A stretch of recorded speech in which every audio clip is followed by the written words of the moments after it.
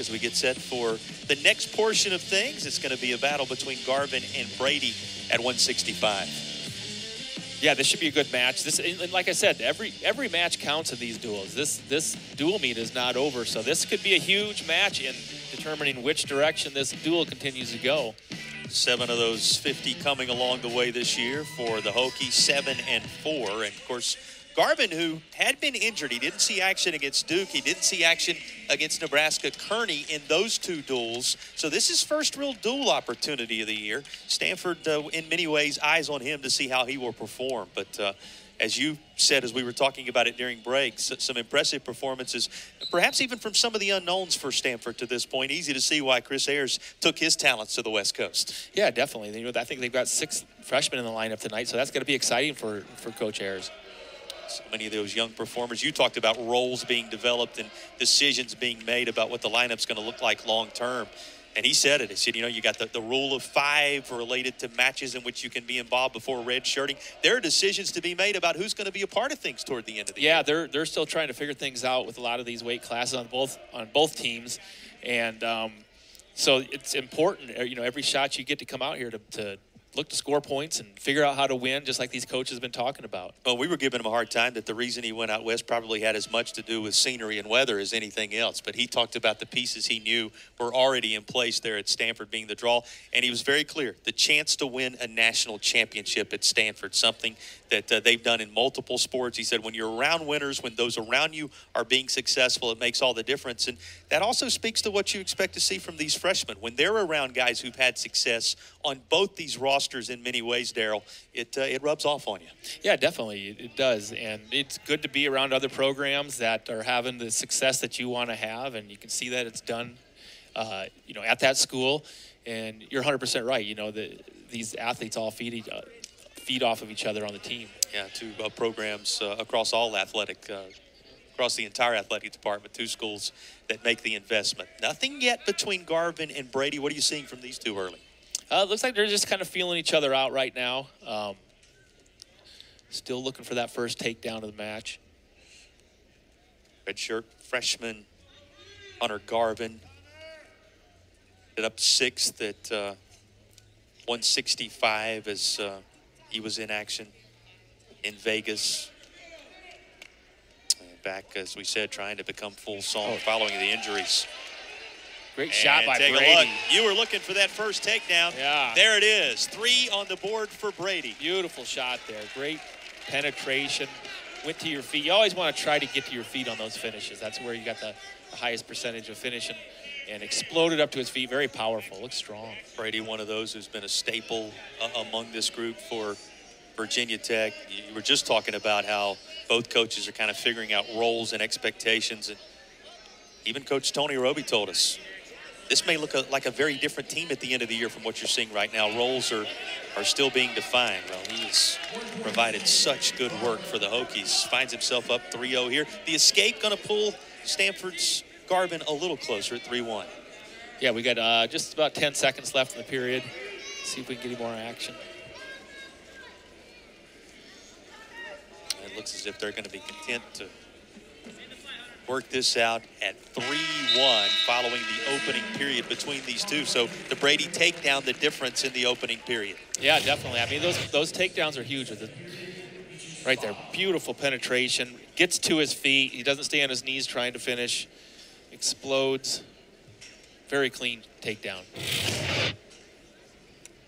And it's so important in this day and age with so much scrambling and diving under, grabbing ankles, losing those, you know, losing the chance once you get up in the leg because of those scrambles. Learn how to finish crisp like that. Well, the redshirt junior out of Ohio will carry the advantage, though it has shrunk by 1. Garvin notching another to pull within 3-2.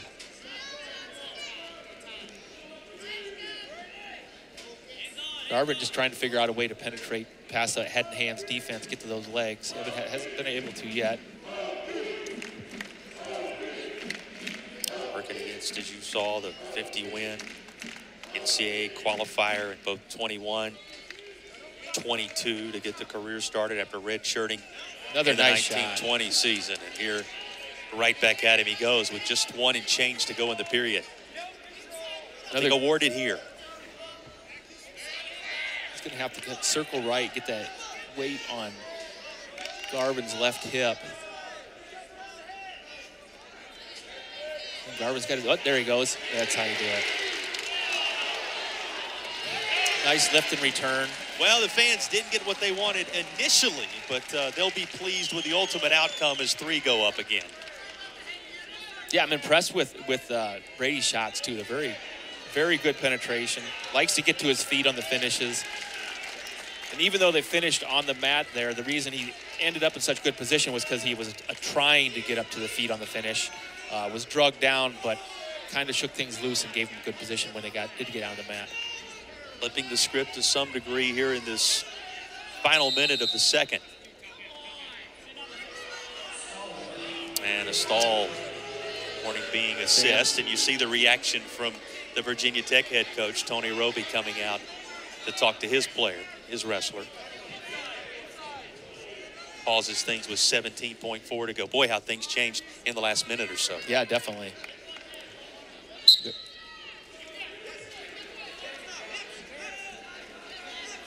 Garvin up to his feet, looking for hand control. Brady's doing a good job trying to lift and return. Garvin out now with the escape. It's a 3rd point notched for Garvin. And the closing seconds of this second period.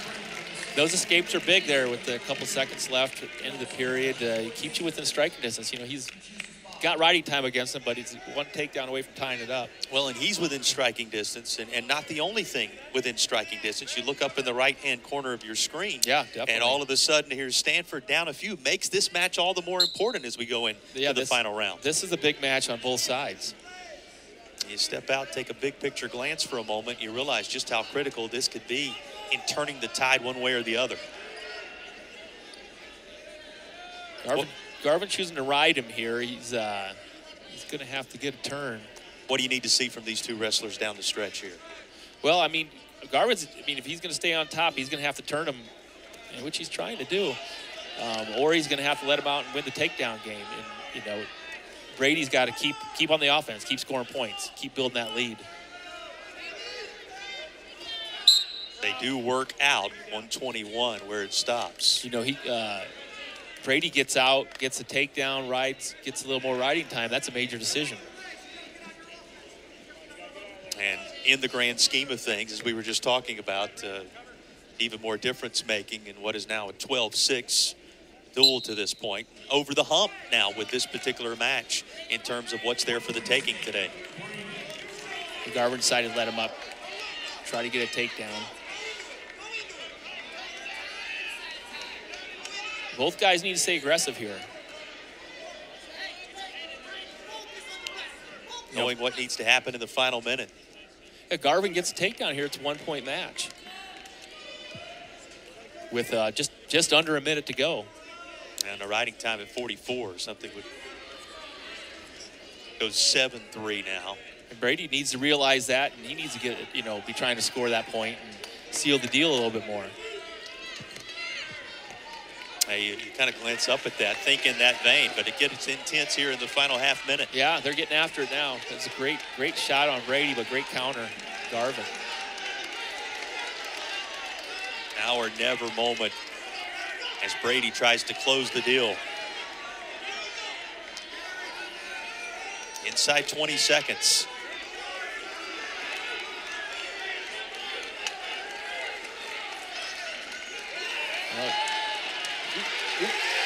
Good shot to finish. Brady going right after Garvin again, and that's a game changer in the grand scheme of things. He works double digits, and there's another of the underscore it moments for Virginia Tech today. Yeah, finished with that same shot he'd been working the entire match. Nice penetration to high crotch. So win by decision was on the doorstep riding time-wise, ending up with the 10-3 final. And that, again, when you consider the time at which it came, Darryl, becomes one of the key moments of the day. Yeah, definitely. This is the match score, between the teams.